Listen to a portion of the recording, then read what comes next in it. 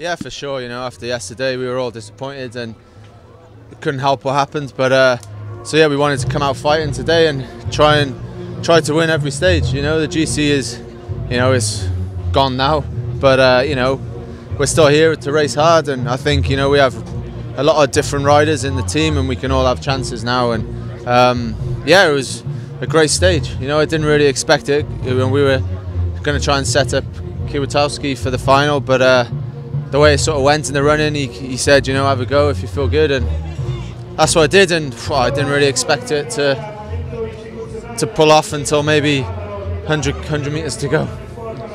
Were you afraid that having as in the escape the blue jersey would damage your attack?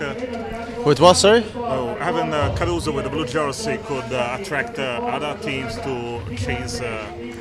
Yeah, I think it's just early on in the race, and anyone that was going away was going to be strong, and for sure they were going to chase. And yeah, luckily for me, I got a bit of a gap on the other break, and they looked at each other and just head down then and tried to sort of pace my effort all the way to the line. And yeah, like I say, I wasn't sure it was going to work until maybe 100 meters to go. So it was a really nice feeling.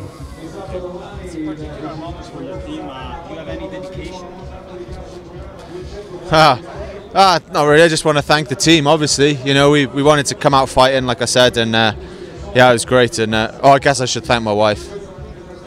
Why not? I know this is a joy moment, but let me ask you. Of course, that everybody's talking about Dave Brailsford and his position in this moment. Can you tell us once again your idea about that? I've said my bit on that, and I support Dave, and I think we're just here to race hard now and concentrate on the race, and all that rest of that stuff hasn't got anything to do with us really. So.